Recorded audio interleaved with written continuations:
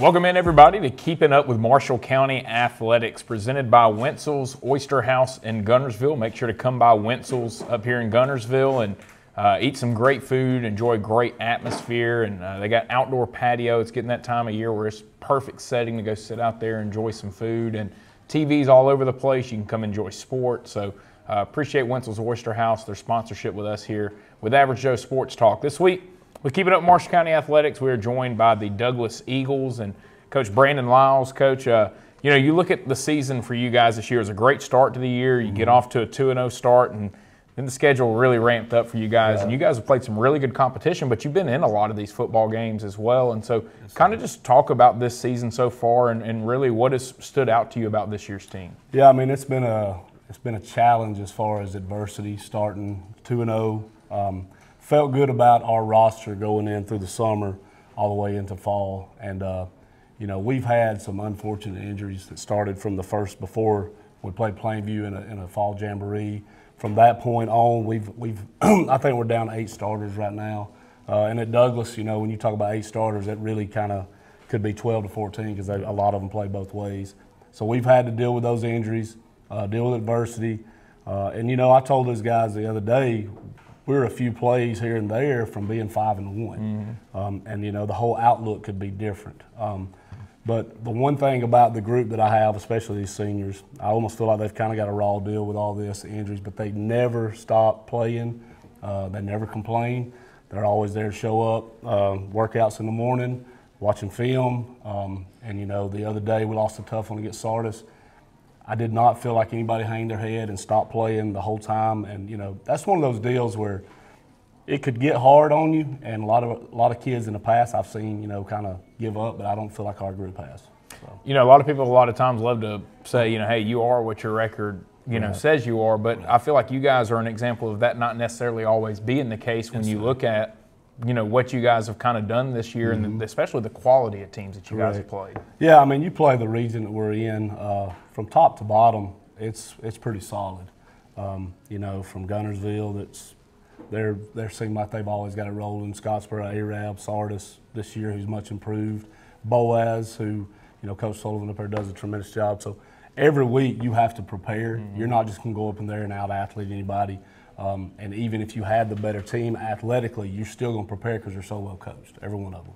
So, it's been tough, but again, we're not quitting. We're not stopping. We've still got several games ahead of us that our kids are excited to play. You talk about, Scottsboro, obviously they run an offense that's a lot different than what you see every week, yes, when you play other teams. So how different was that week kind of preparing for that and these kids? Well, we actually played them. Yeah. We're off this week because, the cross will do so sorry. And then after that, we play Scottsboro next week. So, you get, time to try to prepare for that. We actually played Plainview, who runs the triple option in the jamboree, to try to prepare for that.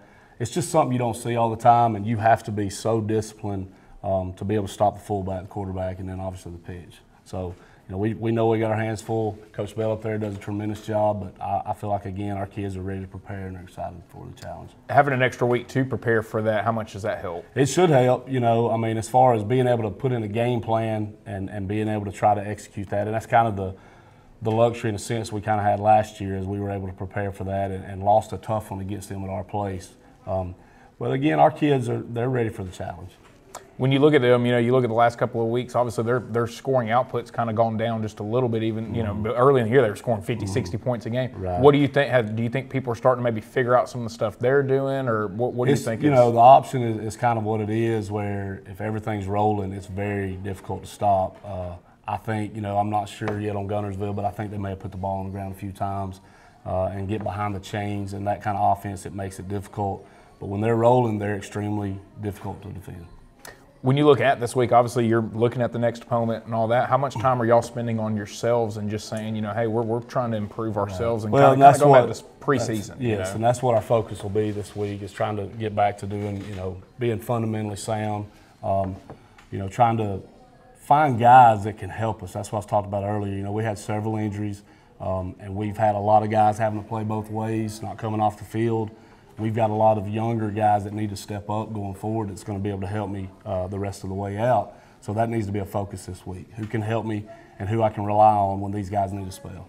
Another thing people don't consider with some of these injuries, it affects special teams and stuff Yes, as well. sir. How much have y'all had to kind of really move around people Yeah, on special teams? I think these guys that are here with me will be able to tell you, a lot of them don't come off the field. They're playing every special team.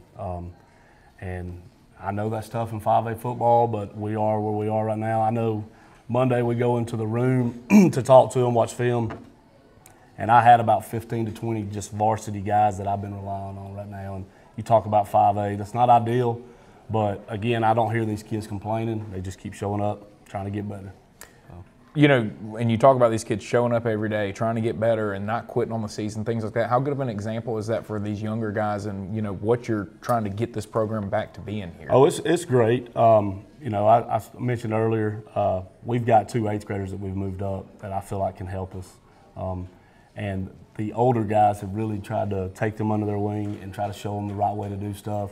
And I hope that it will continue to lead that way because these seniors have been with me since their freshman year. And just watching them grow, develop as football players and young men has been exciting to me. And I feel like, even when they graduate, they'll still be involved with the program in some sense. So. Mathematically, is there still an opportunity to get into the playoffs? Yeah, I mean, we would have to, we got to beat we got to beat Boaz and Scottsboro and then have some help on some other things. So it's not completely out of the equation. We know we're on an uphill battle. We got to have help with our non-region games. Hopefully, Susan Moore keeps winning games and stuff like that. So mathematically, no. But, we've got to take care of ourselves and try to take one game at a time, and it starts with Scottsboro. Yeah, that's what I was going to kind of add. I mean, it's got to be hard to get your guys to say, hey, don't worry about all the other stuff because if we don't do what we're supposed to do, then it really doesn't matter. Exactly. And has that kind of been the message? Yeah, I mean, that's going to be the message going forward is, we take them one game at a time, and I feel like we have. We lost a tough one a couple weeks ago against West Point in overtime. And would have been easy for a lot of our young men to just say, hey, we're folding it in. This is kind of it for us. But I didn't feel that way. I felt like they got right back off the mat and played against Sardis, lost a tough one again. But here we are again. We got to fight through adversity and try to get through it. I was going to ask you, what are a couple of moments this year that have really stood out to you about this group and just the character and the makeup of this group? I know against Arab, they come to our place. And, Arab really put it on us last year. Very physical team. They still are. Our young men went toe-to-toe with those guys, had every opportunity to win it, and it was a good, hard-fought game. You look over across the field, and Arab's around 100 players, and we're over there rolling with about 50 kids, and out of those 50 kids, what I talked about is some of the upperclassmen having to play all the time. But our kids, they keep fighting. Again, I talk about them playing special teams, offense, defense, whereas somebody like Arab, when their offense goes off the field, they're all over there watching film, and they're not having to play that defense. So I was very proud of their fight. Again, going in before this past game, we had lost 2 games, a combined 8 points, and then lost 35-21 against Sardis. Had a pick 6 right there under a minute left that kind of changed that score. There's not a question of whether they're fighting or not, and that's all I can ask as a head coach. Show up every day, try to get better and fight. Is the next step in your mind, I guess, for you to get this program where you want it is getting more kids out and building up that depth? Yeah, and I feel like we have. I feel like our 9th and 10th grade group, there's a lot of them out. But, again, I need more of them to start stepping up to help me on varsity on Friday nights. So it has gotten better. My first year, I've said it, but my first year I think we finished the season with 19 kids. And that very last game against Pisgah, I think my outside linebacker coach was playing running back. My DB coach was playing quarterback. We were just trying to give our guys a look, and that's where we were. But I think that has grown in a sense where, we had a little success. Our year 2 made the playoffs. So I think that's helped us, and it's just continued to get better. Our Pee Wee program, more kids out in Pee Wee than we've ever had. They've been successful. Our junior high, I was mentioning earlier, hadn't lost a game in 2 years. So, yeah, you feel like you've got it going in the right direction, but, you've got to continue to push, and our kids are doing that. What are the biggest keys now going forward to win these last 3 games, put yourself in position to have an opportunity to be where you want to be at the end of the year? Got to be more physical. Got to be more disciplined. There's times where our physicality is good, and then there's other times where I question it a little bit, and I shouldn't have to question that. Discipline at times, some unwanted penalties at just crucial moments that happened to us against Sardis, and taking care of the football. We turned the ball over 5 times against Sardis the other night, and against a quality opponent like that, it's going to be tough. It's going to be tough to beat anybody, but against a quality opponent like Sardis, you can't have that. So going forward, we have to take care of the football. That's, that needs to be our main focus. Coach, really appreciate you taking the time to join us here this week on Keeping Up Marshall County Athletics, and good luck to you and your group. Looking forward to seeing how you guys finish out this Yes, year. sir. I appreciate it. We'll be back with more here on Keeping Up Marshall County Athletics right after this.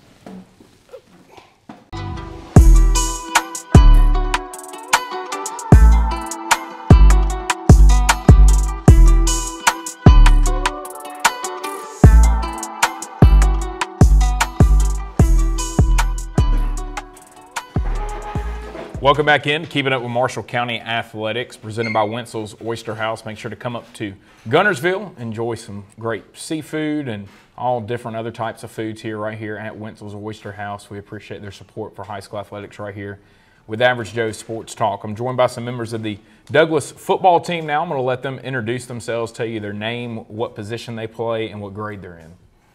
My name is Avery Thomas. I'm a senior at Douglas High School, and I play left tackle and defensive tackle.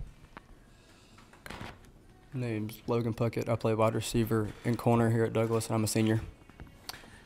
Obviously, we just got done talking with Coach a little bit about the team this year and kind of how this season has gone. Take me back to the beginning of this year, 2-0 start. You guys started dealing with injuries very early in this season, and so how good was it to get off to that 2-0 start, knowing that you guys had some guys that you had already lost and were going through some adversity very early in the season?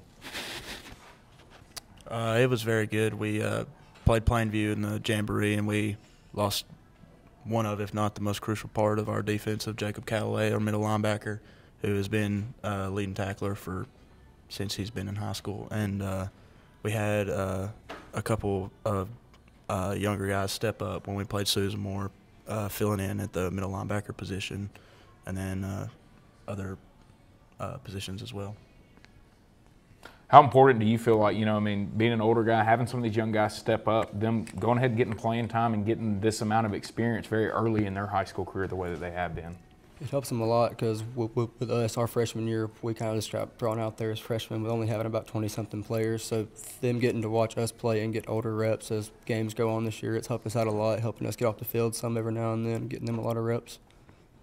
When you look at these last 4 weeks, obviously the competition has been really, really good. Y'all played some very good football teams. Y'all been in all of these ball games. What do y'all think is one of the biggest missing pieces in y'all coming out on top instead of, being right there a couple points behind, at the end of some of these games?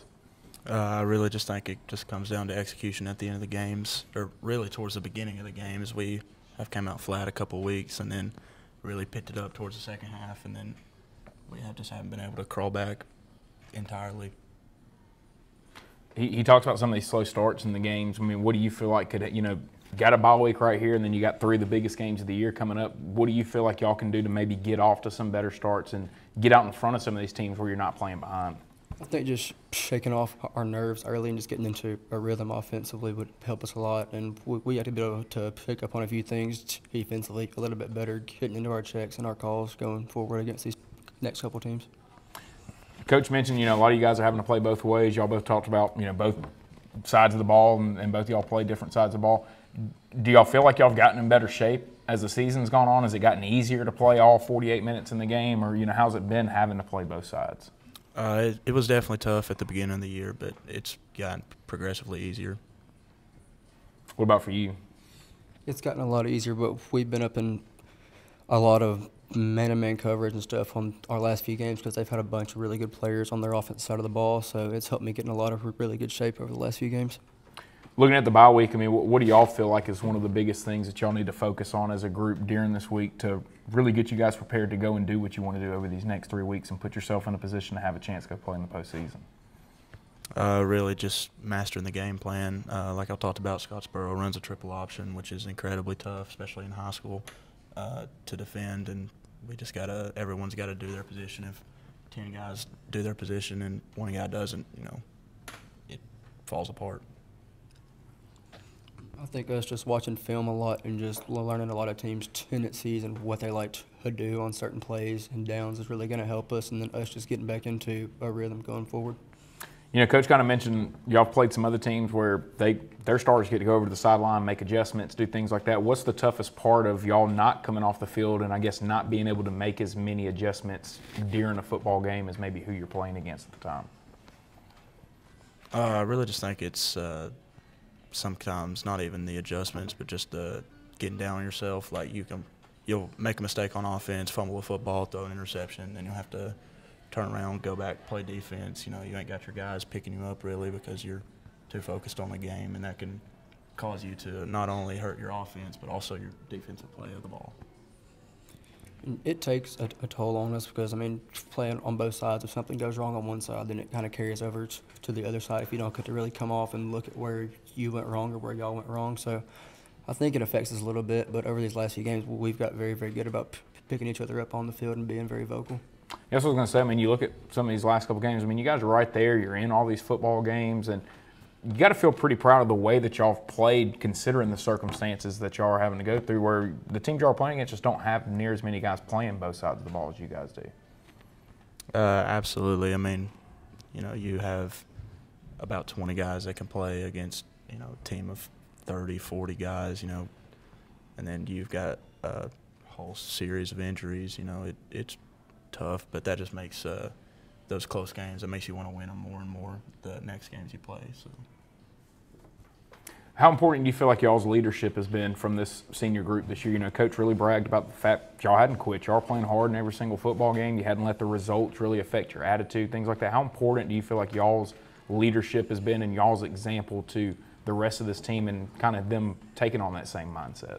I feel like it's been very, very useful because we're a younger team at the moment with a lot of freshmen and sophomores and a few eighth graders, as Coach said. So I think us showing that a few things here and there are not going to really affect how we play and that we just play the same no matter the outcome helps them a lot, helps them realize how we like to play and how we want to build going forward.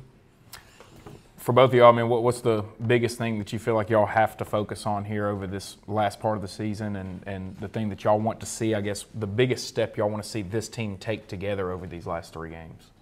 Like Coach Lyles said, just some of the younger guys stepping up, you know, filling roles that we have open that they really proven to themselves that they can play on Friday night. And then just us seniors just really give it everything we have for these last few games and let the results just happen.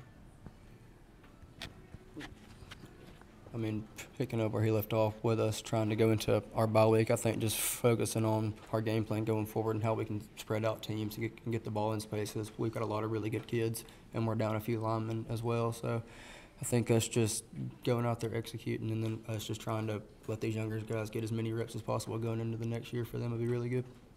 Well, guys, listen, really appreciate y'all taking time to join us, and good luck the rest of the season. Looking forward to seeing how things go for y'all. Yes, Thank you. We'll be back with more here on Keeping Up with Marshall County Athletics right after this.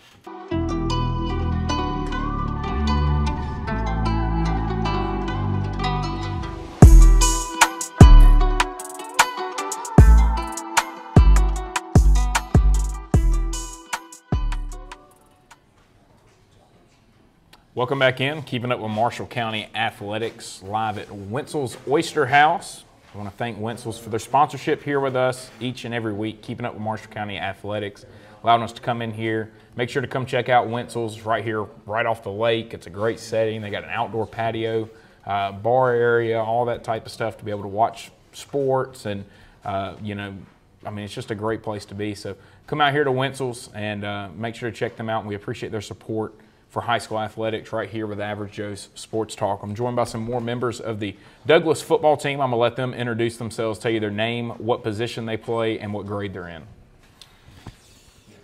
Name's Cooper Butler. I play defense end, outside linebacker, and then I play fullback, which in our offense called sniffer. I'm a senior at Douglas High School. I'm also a senior at Douglas High School. My name is Gabriel Lawrence, and I play wide receiver and safety.